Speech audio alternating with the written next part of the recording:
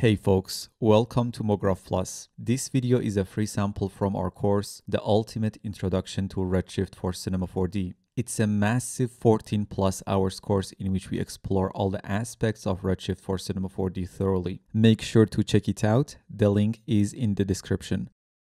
Now let's quickly create a concrete shader as well. So I'm going to create a new Redshift material, rename it to concrete and assign it.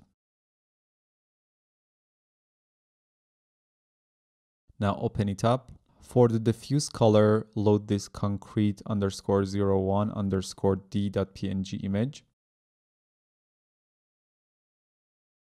Now we can set its color space to auto as the map will be used for reflection roughness and bump mapping as well, and set this texture as the diffuse color.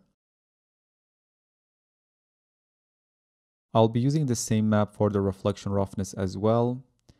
We just need to invert it, so add a color invert node and use the texture as its input.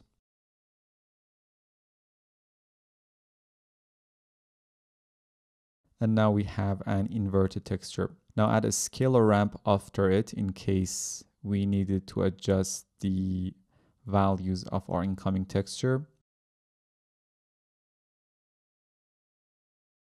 And now connect it to the reflection roughness input. Depending on how much sharp or rough you want the concrete to be, you can simply adjust the map and make it darker for sharper concrete and make it brighter for a rougher concrete surface.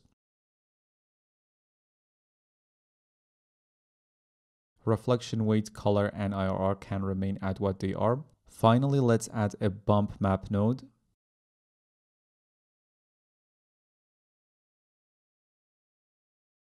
Set the bump height scale to 0.1 and use our original map as the bump map input.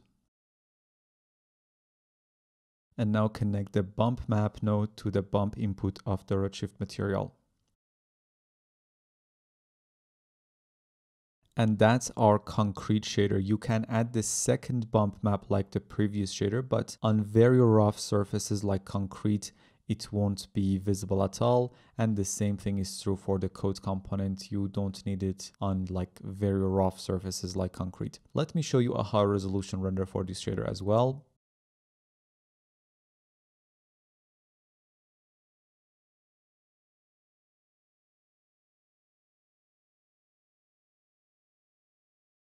Make sure to visit our website mographplus.com or our Gumroad page at gumroad.com/mographplus and check out our premium CGI and rendering courses for Cinema 4D, 3ds Max, Maya, Arnold, Corona, V-Ray, Redshift, Octane, and so on. See you in the next video.